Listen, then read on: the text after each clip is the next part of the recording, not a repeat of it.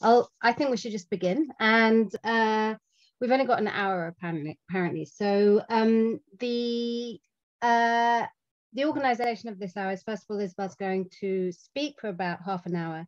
Then she and I'm going to respond to her paper for about 15 minutes, and then I'm going to open it up to other questions, or I've got enough questions for 3 hours. So, so this is the first of a series potentially. So, but first of all, I'll give the introduction and then hand over to Isabelle. Dr. Isabelle Hesse is Senior Lecturer in the English Department at the University of Sydney and visiting fellow at the moment at the Parkes Institute for May and June, so till the end of this month. Her research is situated at the intersection of post-colonial Jewish and Middle Eastern studies. She is the author of The Politics of Jewishness in Contemporary World Literature, The Holocaust, Zionism and Colonialism, published by Bloomsbury in 2016, and co-editor of Literary Representations of the Palestine-Israel conflict after the Second Intifada, published by Edinburgh University Press this year.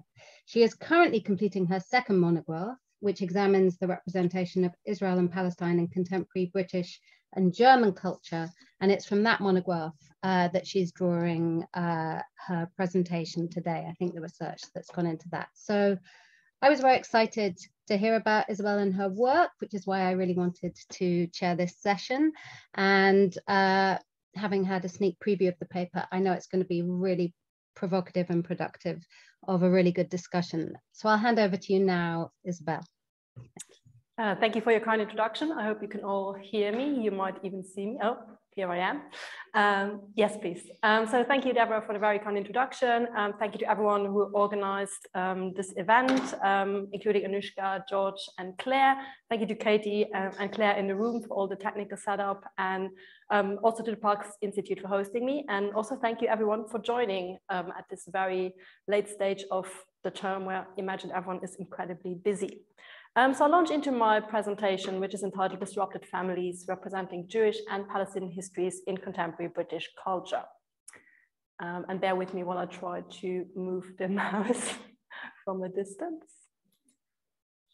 Okay, there we go. Okay, so I'm going to start with two epigraphs. The first one is by Jill Hajaj, who argues that Jew and Arab, rather than representing two independent identities, are in fact inevitably attached, each necessarily configured true or in relation to the other. Bashir and Nelia Farouk say that the Arab and Jewish questions continue to inform, feed, and kindle conflicts in Europe, the Middle East, and United States. So these two epigraphs emphasize two key aspects of relationality that are at the heart of my current book and also my paper today. Jill Hajaj draws attention to how Jew and Arab are not separate identities, but shaped to their relations with each other, while Bashir and Nelia Farouk emphasize the ways in which Israel and Palestine and relations between them are connected to and reflected in countries beyond Israel and Palestine. These ideas are also at the heart of my book called Reimagining Israel and Palestine in Contemporary British and German Culture, which I'm currently completing. And this book proposes a relational approach to Israeli and Palestinian histories as depicted in works from outside the region. And it addresses a significant turn in representing Israel and Palestine in British and German culture since the first Palestinian Intifada. This turn manifests itself on two levels. First of all, by depicting Israeli and Palestinian histories as relational rather than separate. And two, by representing the links between the Israeli-Palestinian conflict and its historical and political roots in Europe, including the role that Germany and United Kingdom have played in the region. I'm happy to talk more about the book and its different case studies in the Q&A session, but for now, I want to discuss one of my case studies, which focuses on how family is used as a trope in two British works to engage with the competing histories of Israel and Palestine. And this is also one of the chapters of my book. So first of all, I just want to talk a bit about kinships, families, and nations to give you the kind of background that I'm using in this chapter. So on an individual level, the family has often been seen as a bulwark against change and as a means to represent a unified position to the outside. It also serves to reify existing hierarchies and divisions, which has played a particularly important role in nationalism and the creation of nation states. And McClintock reminds us nations are frequently figured through the iconography of familial and domestic space, and hence they become domestic genealogies. Let me just move this because I think people in the room can't see. Ooh, what have I done? Oh no. Sorry. Okay. Sorry, we're just having a quick technical issue, but otherwise I think people can't see the slides. All right, so let me return to Anne McClintock, who reminds us that nations are frequently figured through the iconography of familial and domestic space, and hence they become domestic genealogies. So the family plays an important role in delineating insiders and outsiders, including in contexts marked by nationalism and occupation. So similar ideas emerge when discussing the use of kinship in international relations. Hajaj, for example, has noted that the idea of the family of nations is exclusionary to its emphasis, and I quote, on familiarity among the political communities that count as equals, and indicating something that is not shared by all communities. This is particularly salient in the case of Palestine, which is usually not included in these discussions as it's not recognized as a nation state. Moreover, as Morton Scumswood Anderson and Benjamin de Carvalho emphasize, and I quote, using kinship metaphors drawing on ideas of paternalism and tutelage, imperial and colonial powers could hide the larger power differentials from view and legitimate such power differentials and associated coercive measures. So this is to give you some kind of theoretical ideas before we move into the British works that I want to discuss in this paper, which are, this is not working, I think. So I'm just trying to move on the slide. It just has a picture. I don't think it's essential if we don't. Yes. So this is Claire Hajaj's novel Ishmael's Oranges, published in 2014, and Hugo Blick's TV drama The Honourable Woman, which came out in the same year. So both of these works consider how families and the ideologies that they transmit contribute to the exclusion of the other, and those that are seen as outside the collective national ethnic community, particularly Palestinians and their narratives of suffering and their displacement and dispossession at the hands of Israel, which in turn allows both artists to question the absence of Palestine from the family of nations. By focusing on disrupted families, including disrupted relations between parents and children, but also across divides, and thus disrupting traditional models of kinship based on shared ethnicity, Hajaj and Blick challenge how ideas of kinship are used in relation to depicting the political relations between Israel and Palestine, but also between Israel, Palestine, and the wider world, including how being part of the family of nations is used to justify Israel's treatment of the Palestinians and to obscure Israel's role as an occupation power. So part one, Jewish-Palestinian relations in Claire Hajaj, Ishmael's Oranges. The novel was inspired by Hajaj's own experience of growing up with a Jewish mother and a Palestinian father, and she herself has said that Jewish and Palestinian narratives are, and I quote, in many ways incredibly similar. In order to address the similarities between these narratives, in her novel, Hajaj uses the idea of kinship, specifically the libidinal and later conjugal relationship between a British woman called Jude and a Palestinian Salim, and the fact that they have two children together, and she does this in order to situate Jewish and Palestinian histories in a comparative context. So Hajaj's novel follows a trend that Ilan Pappé has identified in Israeli cinema since the late 1980s. He observes that, and I quote, typical of this period were films modeled on the Romeo and Juliet type plot, in which a Jewish woman falls in love with a Palestinian man against the wishes of their respective families and societies. The first part of Ishmael's Oranges sets up this romance across the divide paradigm, and it's entitled Journeys and set in 1948. It opens with Salim's story, which is set in Jaffa during the final days of the British Mandate. Salim and his family leave Jaffa as a result of the increasing violence perpetrated on Palestinians and the advancement of the Irgun, the paramilitary Zionist organization on Jaffa, thus introducing the key themes of displacement and dispossession that recur throughout the novel. Salim's story of his and his family's dispossession and displacement in 1948 is followed by Jude's story, which is set in Sunderland in Northern England in 1956. Salim's and Jude's stories are initially not connected, apart from the fact that Jude is born on the same day that the state of Israel was established. Hajaj does not posit Jude as an allegory for Israel in her novel, as not much is made of this parallel, which mainly seems to serve the narrative purpose of establishing a link between Jude and Israel, which throughout her life is rather tenuous, and thus with Salim and his fate, as Jude's birth is implicitly linked to the suffering that Salim's family experiences as part of the establishment of the state of Israel. But Jude's childhood is marked by displacement and persecution as well, to the story of her grandmother, who has had to leave Russia at the turn of the 20th century because of the pogroms, and to Jude's adopted sister Gertie, who arrived on the Kindertransport and is a haunting presence of the Holocaust throughout the novel. Jude herself also experiences anti-Semitism as part of a cruel incident where she's invited to another girl's birthday party, only to find a sign saying no Jews allowed at the entrance to the porch. While Hajaj does not set up any direct parallels between the discrimination that Jude experiences and Salim's displacement, by moving back and forth between their narratives, she does encourage the reader to think about these experiences as similar and connected. And in spite of Salim's strong attachment to the past and the loss of their house during the Nakba, so the Palestinian displacement and dispossession during the establishment of Israel, which is discussed throughout the novel, initially there does not seem to be a competition between Jewish and Palestinian memories when Jude and Salim are discussing this. So one quote in the novel says, Jude told Salim about the grandmother who fled the Russians, and he had talked about the siege of Nazareth and the Jewish commander who refused to sack the city. They'd agreed that religion didn't matter, that they had a lot in common and some nonsense about peace that reminded Salim of the flower songs. So for Jude and Salim, the conflict is linked to religion, which aligns with the idea of an age-old antagonism between Jews and Arabs due to religious differences, which is how the conflict is commonly represented in the media as well. However, this view conveniently occludes that the situation in Palestine and Israel is not driven by an age-old religious opposition as much as it's driven by Palestinians living under occupation and being dispossessed and displaced, which the novel draws our attention to. So it soon emerges that for other people, their ethnicities are a problem though. So when Salim tells his brother Hassan about their relationship, emphasizing that, and I quote, Jude's not a Zionist, she understands us, she understands me, Hassan responds by saying that, and I quote, no matter what you think, they can't understand an Arab. It's not in their nature. While Salim makes an important distinction between Zionist and non-Zionist Jews, for Hassan, all Jews have unbridgeable differences with Palestinians. Indeed, this view is prominent on both sides, since not differentiating between individuals and groups also emerges in Jude's family. When Jude tells her uncle Tony that she's dating a Palestinian, his reaction is similar to Salim's brother's, as Tony emphasizes that, and I quote, he'll never forgive you. Again, the statement does not consider people as individuals, but as representatives of their group.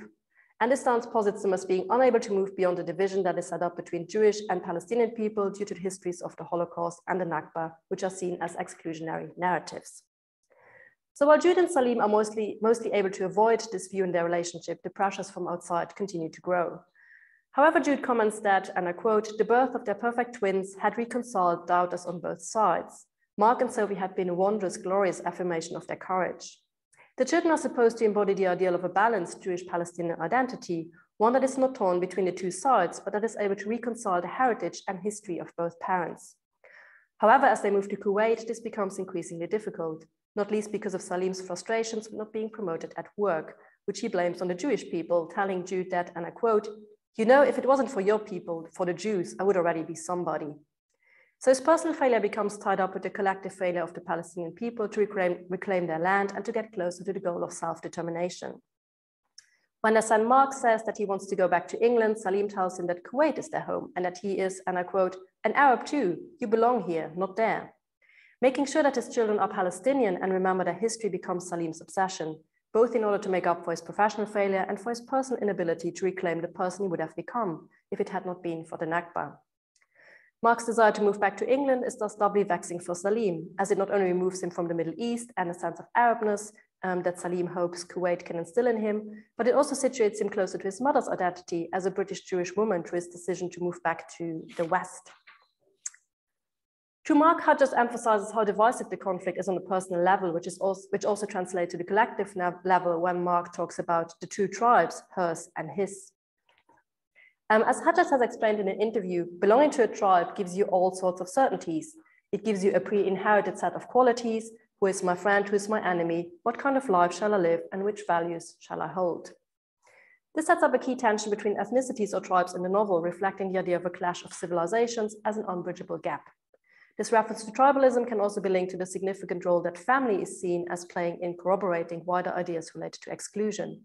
Against the separatist imaginary that draws on a past that emphasizes differences rather than connections, in her novel Hajaj, as she has explained in an interview, and I quote, wanted to answer the question, what happens when a Jew or a Palestinian chooses to take a different course to shape a life that doesn't conform to the traditions of those tribes? However, it becomes increasingly apparent, especially in light of political events such as the 1982 massacre in the Sabra and Shatila refugee camps, that it's impossible for Jude and Salim to separate their individual identities from their collective histories, and hence to combine their Jewish and Palestinian heritage. This also manifests itself once again to their son Mark, who tells his father that, and I quote, I don't want to be a Palestinian or a Jew. Sophie and me, we're not like that. We don't want to get involved in all that fighting. You never ask us what we want, who we want to be. So when Salim does ask Mark what he wants to be, he responds, a dancer, emphasizing that he wants to define himself outside of prescribed categories that are usually seen as oppositional, Palestinian and Jew. And Jude and Salim similarly confirm that it's impossible to combine these categories, as eventually their relationship fails, which aligns with the tragic endings that Anna Bernard has identified in the genre of the partition romance, where, I quote, unification is unrealizable in the present, and the desired union of the lovers often has the effect of intensifying the divide rather than undermining it, end quote. So to the very act of failing, Jude and Salim's relationship challenges the idea that relationships between Jewish and Palestinian people, as Ilan Pape has suggested, are, and I quote, a way to avoid and evade rational recognition of the arguments and feelings of the other side. Instead, to the character of Salim and his inability to move on, Hajaj's novel makes it clear how the suffering inflicted on the Palestinians during the Nakba continues to impact their lives into the present and draws attention to the ways in which competing narratives shape both Jewish and Palestinian people. Her focus on the ways in which the competition between Jewish and Palestinian narratives disrupts one specific family can thus be read as a model for reconsidering how Jewish and Palestinian narratives of suffering and displacement are represented in the UK more widely.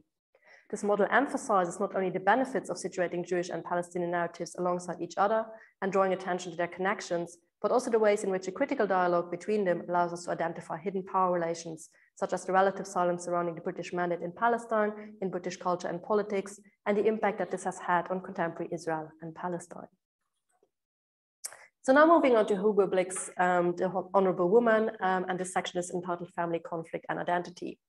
So an emphasis on putting Jewish and Palestinian narratives into a critical dialogue also shapes British director Hugo Blick's TV drama, The Honourable Woman, an 8-part miniseries produced for and shown on the BBC and Sundance TV, which follows Anglo-Jewish businesswoman Nessa Stein, played by Maggie Gyllenhaal, and you can see her on this cover of the DVD. So Blick has explained in an interview that in his TV drama, and I quote, "It was very interesting to take a world issue, distill it into a single family, and then explore how this tested them." So Blick consciously uses the situation in Israel and the occupied Palestinian territories as a trope, emphasizing that it functions as a creative device and one, and I quote, that viewers can relate to or are aware of. However, he also uses different relationships, including that between children and parents and Jewish and Palestinian people, to make the conflict more accessible to his audiences, as well as to challenge the separation between Jewish and Palestinian narratives and history in British culture. And the tension between affiliation, oh no, sorry, this is the wrong page.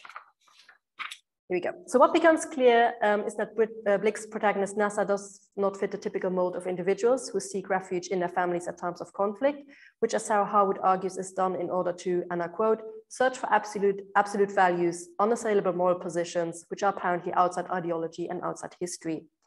Instead, family conflict is at the heart of the series as Nessa consciously distances herself from her father, Eli Stein, who supported Israel's military efforts by producing rifles, mortar shells, and tanks and sold them to Israel. Nessa, on the other hand, insists on helping Israel in a different way, as she tells the audience that, and I quote, "We believe that the strongest wall that we can help Israel to maintain is the one to which equality of opportunity can pass." In spite of this quite heavy-handed metaphor, her company strives to achieve this by laying cables for internet and telephone, supporting telecommunication in the West Bank.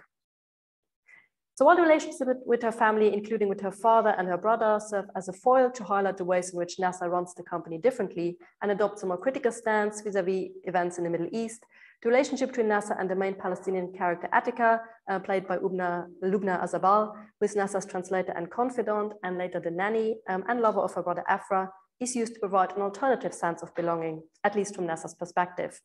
This sets up a productive tension between filiation and affiliation, which Edward Said has famously defined on one hand filiation as the culture to which one is bound by birth, nationality, or profession, and affiliation as the system acquired by social and political conviction and economic or historical circumstances.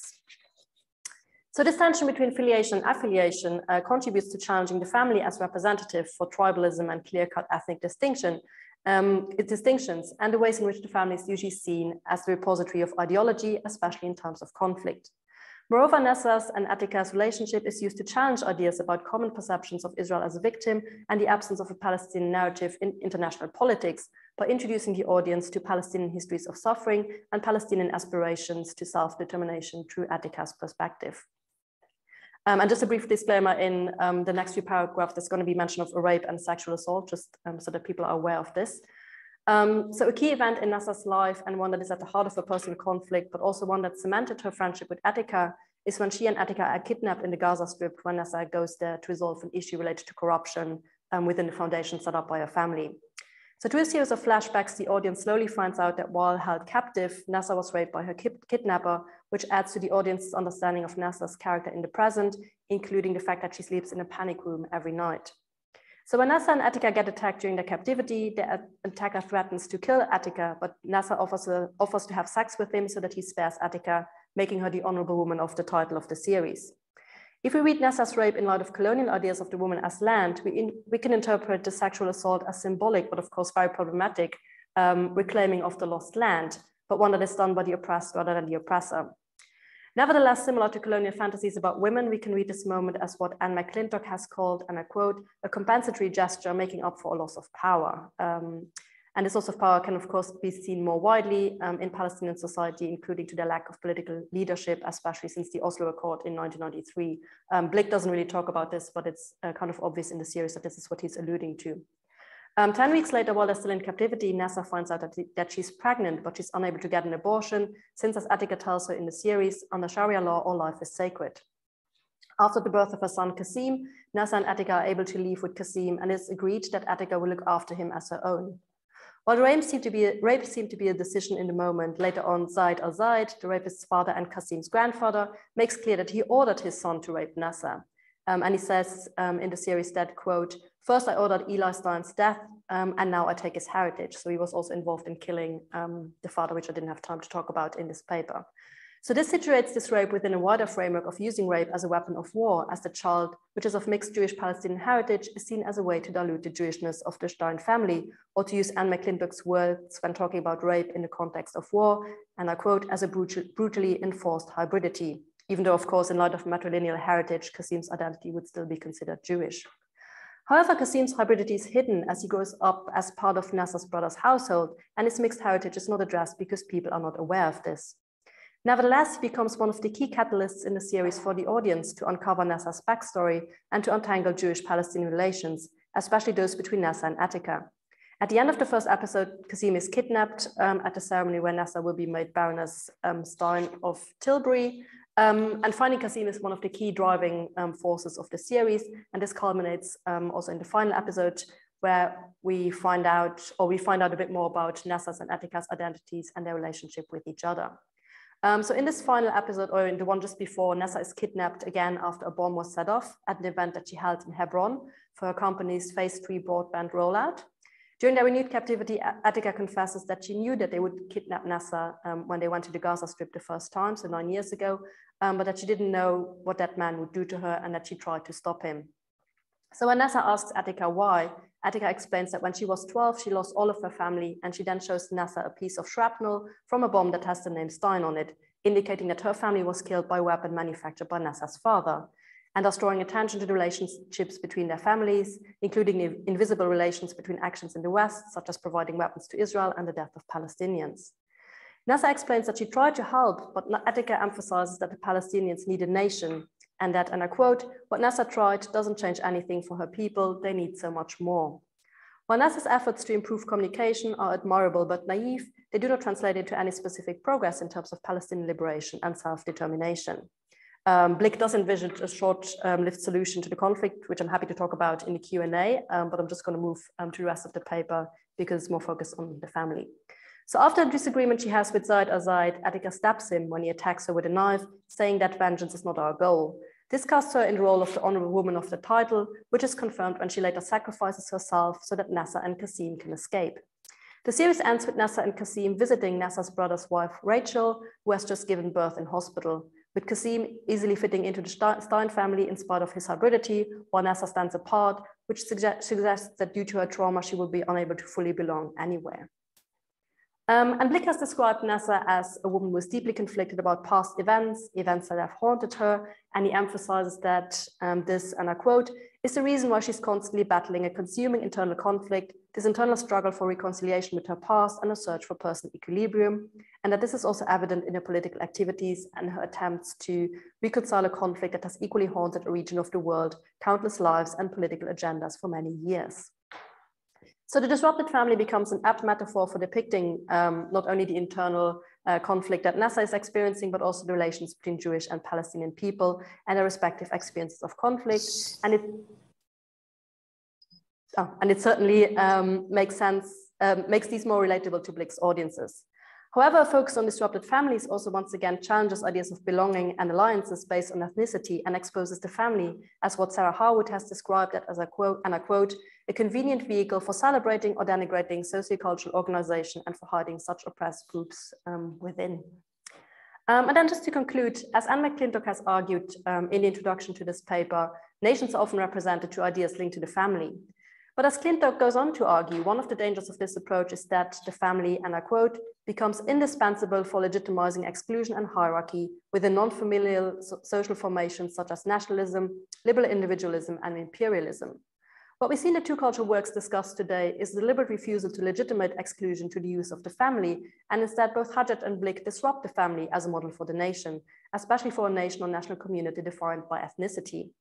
Both artists use alternative alliances, including libidinal and amicable relations across divides, and the presence of Jewish-Palestinian children to bring together Jewish and Palestinian narratives and to uncover the at times hidden relations between them.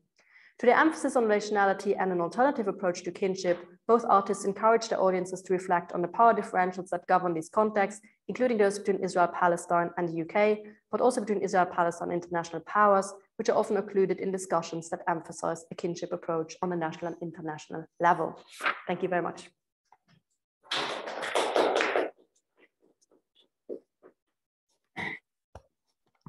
Hi, can you hear me? Yes, we can. Can you hear me? Okay, so thank you so much, Isabelle, for that. I mean, there is so much in that paper. So, and I don't think we can, well, I don't think we're going to get to cover nearly half of it or even a fraction of it. I suppose what I wanted to really hone in on my part of the questioning, because it's just been so generative for me thinking about this, and I'm aware that generative is another metaphor that fits in with the metaphor of the family, is to really think through this tool that you're looking at of you know, what role does the metaphor of the family have in a political context, and when thinking about political struggles, national struggles, and particularly in the context of Palestine and Israel, and the way the family has a particular resonance there. But I was really interested in how you ended your presentation there, because you ended, I think, returning to McClintock by saying that it's very important to disrupt this metaphor of the family, particularly as a model for the nation state that is particularly the ethnic nation state. And that these works that you're looking at move towards other kinds of libidinal or conjugal relationships that lead us out of that sort of ethnic binding. But of course, a conjugal relationship is setting up a new family. I mean, we can't escape the family very easily. I suppose one of the things I sort of want to begin by thinking about and putting to you is, what is a family? I mean, do we have a working definition of a family? And there's a related series of questions, so maybe you can think this through, because you say that your approach is relational, and you think that these cultural works are kind of turning towards the relational. I suppose, as opposed to what? So what is the working model for thinking through these histories and these political sort of situations? How are they thought through without the concept of relationality? And whilst there's certainly a case to be made, and I think you've made it very well, that the family blurs the way, familiarity can blur the way power really works, and abuses can thrive in that context in a way that they might not be easily witnessed, in a way that they're not easily witnessed. You're also, I think, suggesting that actually, if we think about families, new things can get exposed, that if we don't think about families. So actually the family makes certain things possible as well as certain things, sort of good and bad things possible perhaps. So I wondered if you could just begin with sort of what is a family, what is non-relationality when one's thinking about these things. Yes, thank you so much. Those are really great questions. So I'll start with the family, and I should probably have defined that from the start. So in national, usually the model is the heteronormative family. So you would have a man and a woman and possibly a few children. So there's this sense of like the family unit. It would also be family that lives together in the same household. So this sense of like a family that would also, in terms of the children, we would have like a patchwork family. So you would have like a quite traditional children are the children of the two parents that are living with them. So I think quite a heteronormative approach to the family. But I think it's a really good question. So it would be really interesting. And if anyone knows of any works that do not use that model, I would love to hear about them in terms of approaching the family as a metaphor in the context of Israel and Palestine, because I was really thinking about this. It would be intriguing to see a model that is not based on this man, woman, and one or two children, and what that would do in terms of thinking about a nation. In terms of your second question, this idea of relationality, I think, is mainly defined in a position to separating the two histories, so representing them as completely disconnected, as occluding similarities.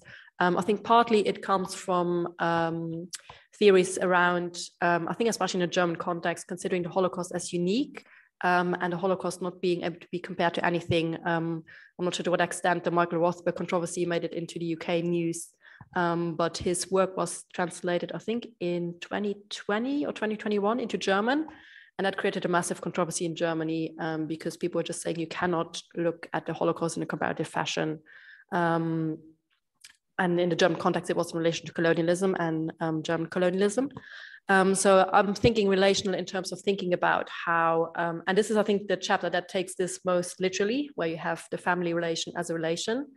But I'm also thinking just more generally about how the histories of Israel and Palestine are considered alongside each other. How do works represent them as being connected, but also thinking about how Germany and the UK play a role in these histories. So relational also relates to how Israel and Palestine is often seen as something that's completely separate from what's happening in German and British politics, when in fact there's a lot of events that have shaped and continue to shape the way in which events play out in the Middle East. Yeah, and I liked your point about the family as exposing good and bad things. So I think one of the interesting things to think about is how, I think especially Hajaj thinks about the possibilities that it could open up the family as like a mixed Jewish-Palestinian model. But I think just based on her own, and this is based on her own experience, because her parents got divorced as well. So the sense of how it also creates these separations, because it's, as she represents, it's impossible to merge those two histories, especially in the identity of the children. So in the novel, Mark, and again, I didn't have time to talk about this, throws a Molotov cocktail into the house that used to be his father's house and his family's house, and he dies in the process. So there's also this sense of like, he cannot really exist as someone who cannot reconcile these two parts of his identity. I mean, that's very, I mean, I felt very strongly in your presentation. I didn't know the entire background of Hajaj, but I felt very strongly in your presentation the sort of plight of the child who has no say in this, is sort of born, I mean, and who has these two sort of possibilities over their identity. That one of them is, I am love. You know, I am my existence is a proof of love above everything else, because people have crossed lines. It's I must be a love child by very definition, unless of course I'm a child of coercion and rape, which you also went into. But in the first case, the idea is we can transcend our histories and come together and love, and therefore I am love. And the other one is that I am born sort of bifurcated and I am war. So I mean, and the child who has no choice is sort of, you know, the question of their identity must be you know, very, very potent throughout their life, and decisions seem to always be made. I'm not enjoying the bit where I look at myself.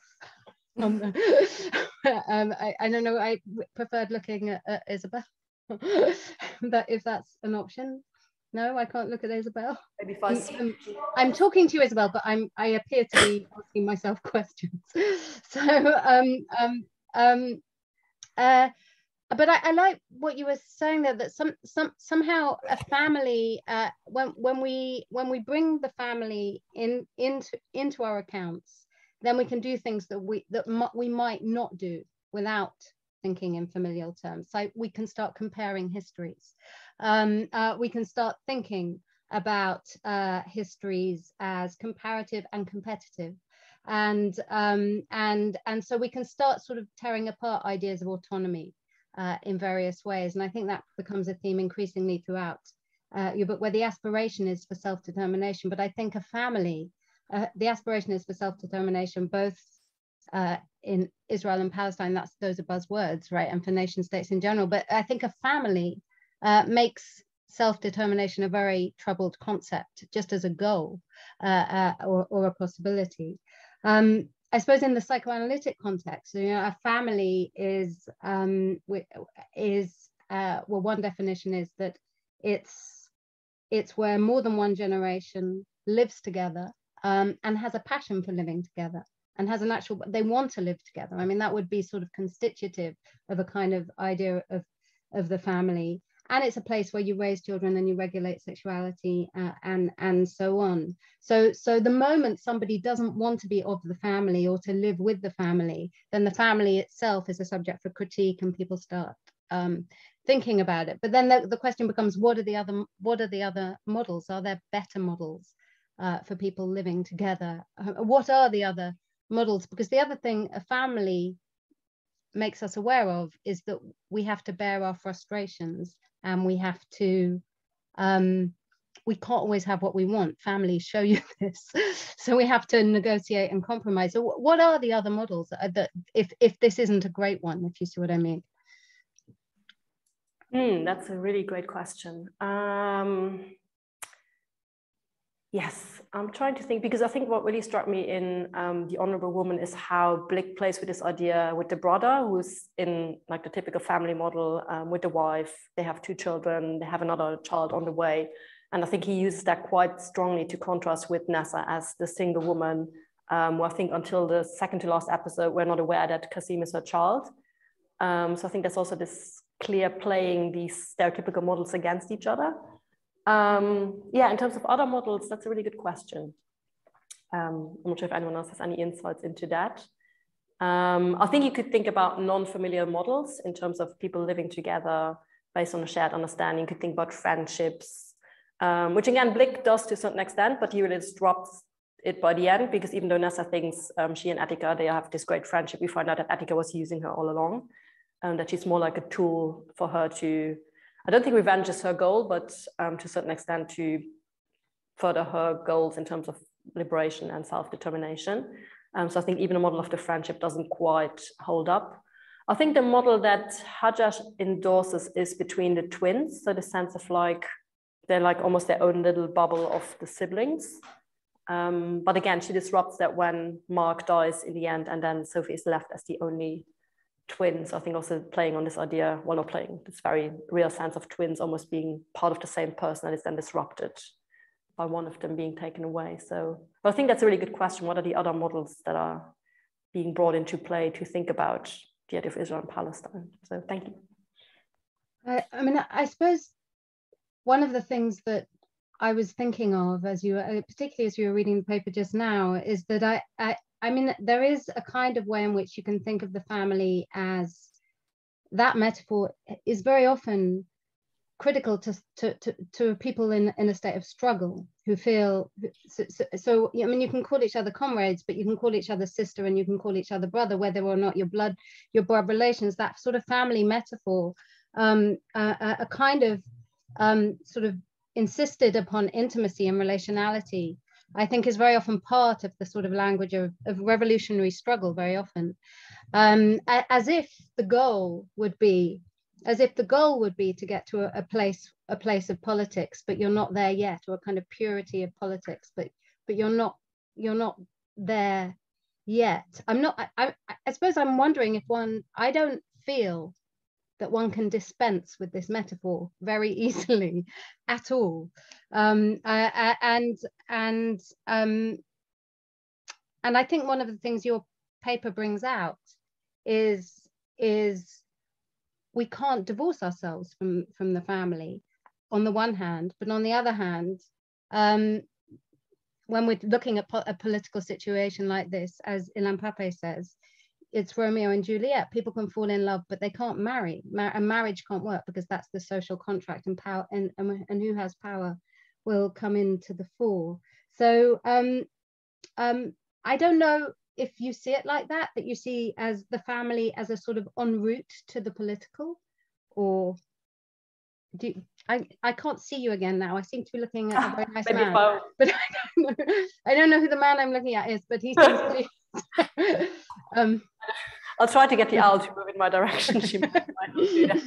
If not, I might just to ask run around the room. Just somebody who's caught in the lens. You want me to try to? I'll try if it reacts. Okay, will it come back? This is a bit like getting a dog to fetch a stick. Okay, yes, I think we got it, kind of. So you were asking about, can we dispense with the family as a metaphor? Sorry, I'm just... Well, I suppose I'm really, you were drawing out passages where, and that was because you were looking at the sort of Romeo and Juliet paradigm. This the Romeo, oh wait, you've gone again. So the Romeo and Juliet paradigm where that, you know, Romeo and Juliet are our ultimate romantic lovers. They're our ultimate idea of romance, precisely because their love has no kind of social sanction. So it's sort of completely its own thing. And it can't work in reality because marriage brings in the social and it brings in power, and we see where powers play. And so the idea, I mean, and this is the idea that one's working with, that actually love is a beautiful language, but it doesn't solve this conflict because actually it's, you know, we have to look at power and property and rights and so on. But there are confusions here. And so you were drawing attention to, I think Salim at some point says, you know, at the beginning of their relationship, he says, she understands us. And somebody else is saying, no, she never will. But as their relationship fractures, he starts blaming, and, you know, it's very often married couples, one of them feels frustrated with their lot and they blame their spouse. You're stopping me be who I want to be. But it's much bigger if you say, you and all your people are stopping me be who I want to be.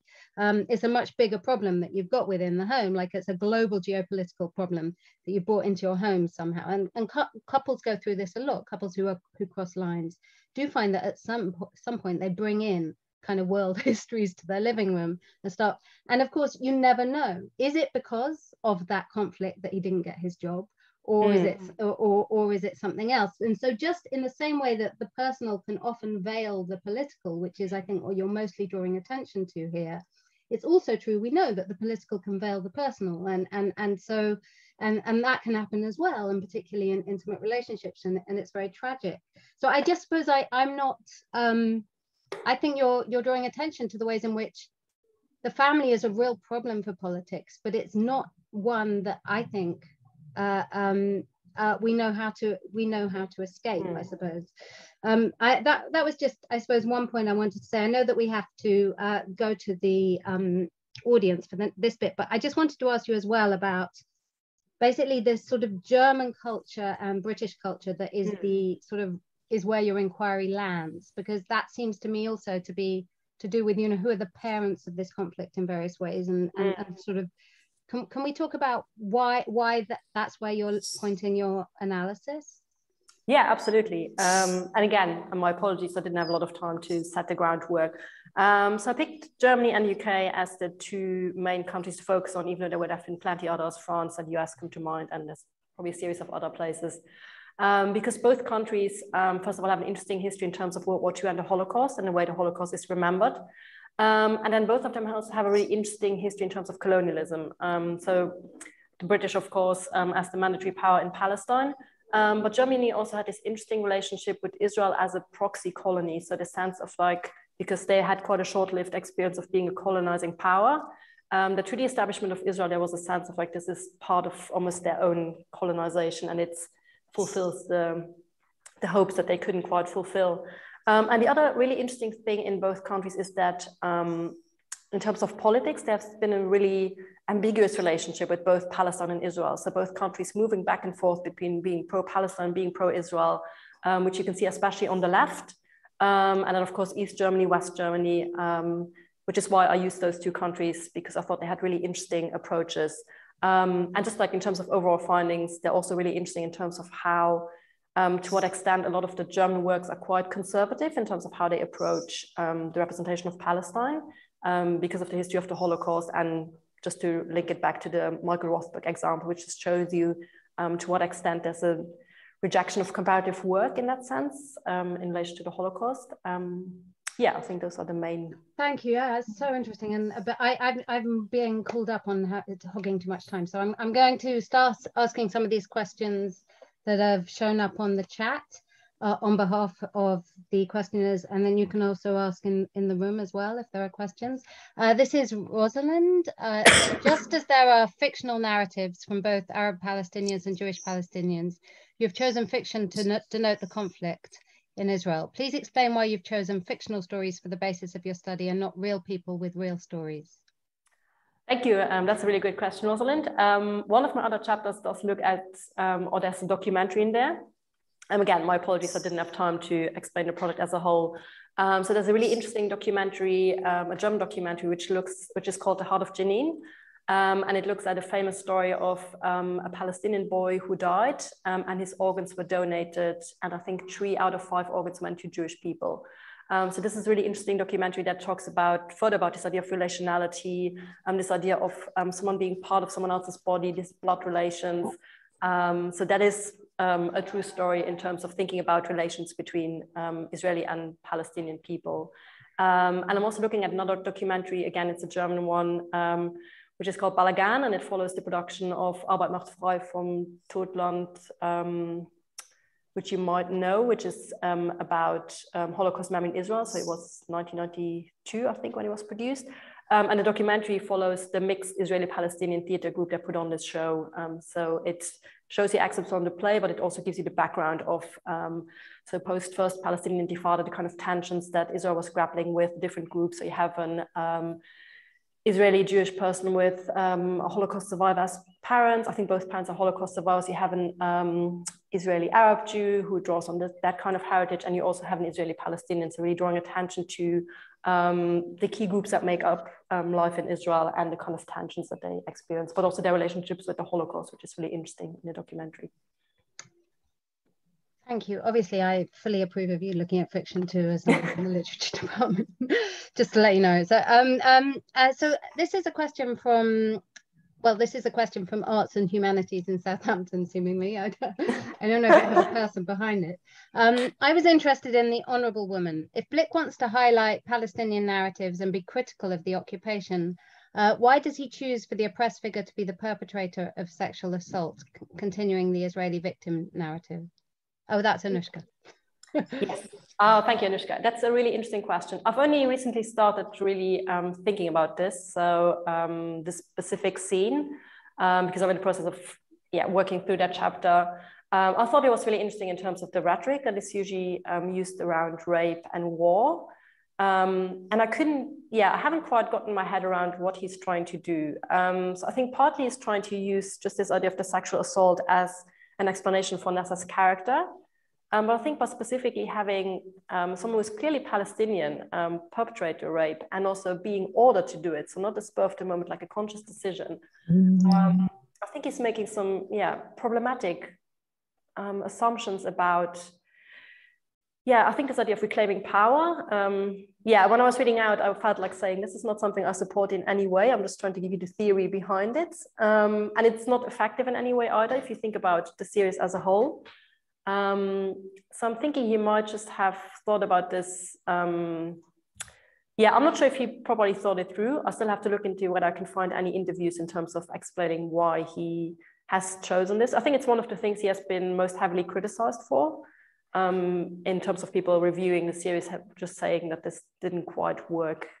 And of course, it doesn't quite work. So yes, I think it was really interesting because when I just looked into some of the theories that talk about rape as a weapon of war, it's usually the person, not the oppressed, who's using that tool. So yeah, I think in terms of what I was trying to say in my paper is the way I read it, it's mostly aimed at this sense of diluting heritage. So that's the way I read it. And it was also just in the series quite clearly linked to the sense of just getting back at Nasser's father in any possible way. So it's also, I think, just like as a quite an obvious revenge, not fantasy, but actually, yeah, revenge. So yeah, but really, yeah, a really interesting moment that I think I need to think about in more detail, because I'm not 100% sure what Blick is trying to do on like a political, metaphorical level.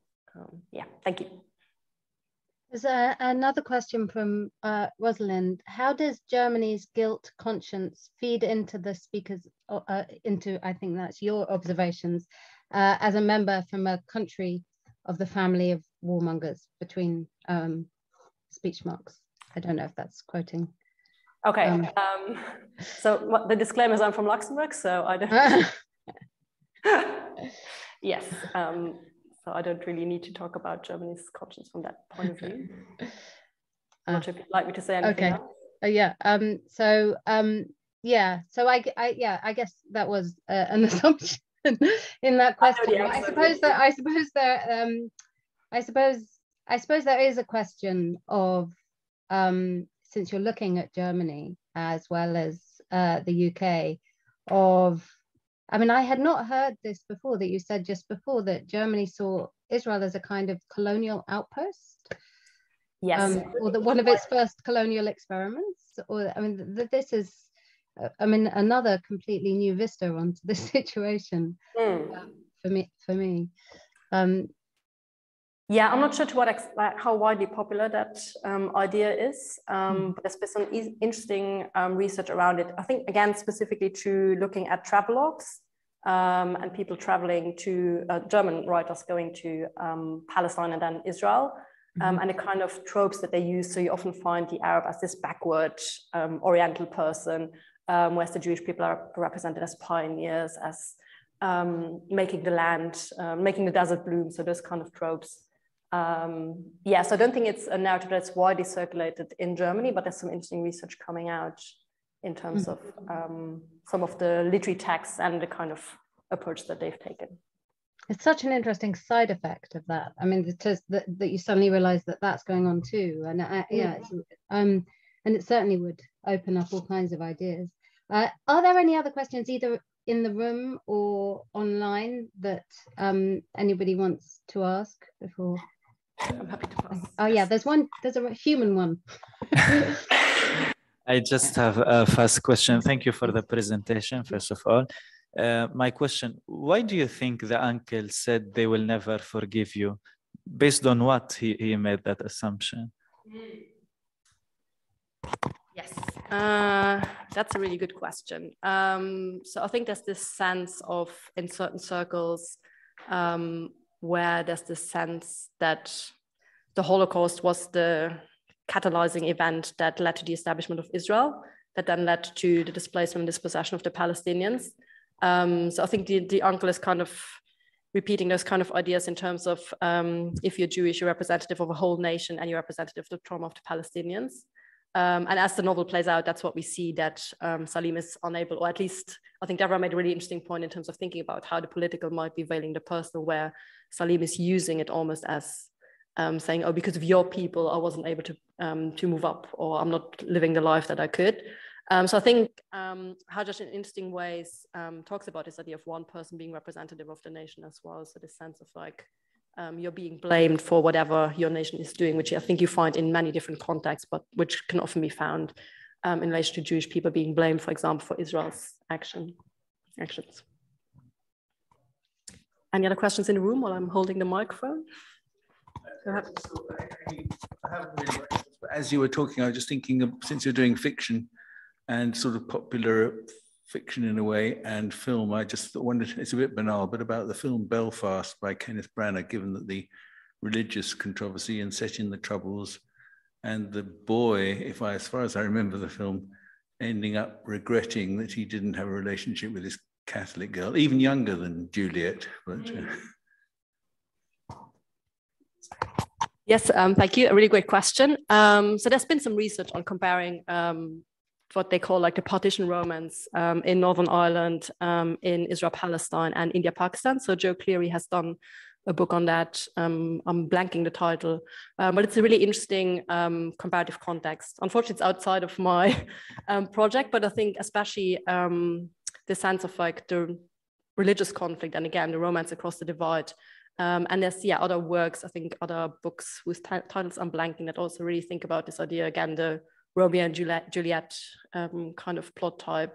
So I think there's interesting parallels, and I'm sure there's another book that someone could write where they compare Northern Ireland with Germany and the UK, or maybe someone already has done that. Were there any follow-up questions there? Because I could follow up. I'm conscious I'm talking too much, but are there any other? I don't want to ask the next question if there's somebody else with a question. Anyone else in the room? If there isn't, I will ask a question. Because I mean, I do think this was another aspect, and I'm glad that last question brought this out, that the religious, because it was another thing you raised, the idea that in the same way that family occludes power, that religion occludes power, that when we speak about these conflicts as religious conflicts, and that's how they're largely seen, perhaps, that perhaps we're not sort of thinking about territory and land again and rights and power and so on. But once again, I think the move there to then say, well, it's not really about religion, would be to miss the fact that it also is, and the fact that if actors on the ground are seeing themselves as involved in a religious conflict, then we have to take religious seriously. And you began with the idea that this particular conflict between Palestine and Israel has sort of located itself all around the world, where it's sort of very determined and overdetermined by other people's involvement in it, because it is in, you know, the Holy Land. And so I wondered, I suppose I wondered what, you know, what way we can, how we, if we find religion to be a sort of mask for power, is there, again, I suppose it's the same question again, how can we begin to talk meaningfully about power in such a way that we acknowledge that the people themselves think they're involved in a religious conflict very, very often? You can't answer that. That's a ridiculous thing for me to have asked you. I should never have asked you that. I should never have asked you that. I was just thinking again, it's really interesting how religion is bound up with territory, or specific, as you say, holy land, holy places. But I was also immediately thinking of just religion as this unifying factor, this transnational concept. And of course, Jerusalem as a holy site for so many different religions. And also the sense of like, it's not just about Israel and Palestine. If you think about religion, it then becomes often, of course, mistakenly, there's conflict between the Jewish and the Muslim people. Although, of course, a lot of Palestinians are Christians. So I think, again, it tends to occlude a lot of the power differentials and a lot of the intricacies of the conflict again. But I think often you get this sense of like, especially this idea of an age-old religious conflict that on one hand mobilizes so many people to take a side, but on the other hand also occludes a lot of the things that have been happening more recently. And I think also in interesting ways doesn't really address the history of coexistence before the establishment of Israel. So the sense of Jewish and Palestinian people living in Palestine side by side without any problems because they had different religions. Of course, there were more and more problems as the British arrived, but the sense of like not really addressing it, there was a history of coexistence where people were, at least for that period of time, happy to live alongside each other and didn't have any problems with their neighbors having a different religion. That's quite a nice way to end. With a memory of coexistence, and I mean, I find this such an interesting. I mean, I feel you're creating a whole set of tools and a language to think about a very overly determined kind of topic, so that we can begin to think and imagine ourselves into it in different ways that are helpful. So I really appreciate this talk you delivered, and also I think the book you're writing sounds like it's going to be a really significant and an important one. So thank you very much, Isabelle. I'm worried I spoke too much and that I didn't let anybody else ask questions. There you go. I was provoked. So thank you, everybody there in the real life world where you are, and thanks to those of us who are virtual, and good luck with the rest of your research. Thank you, and thanks so much.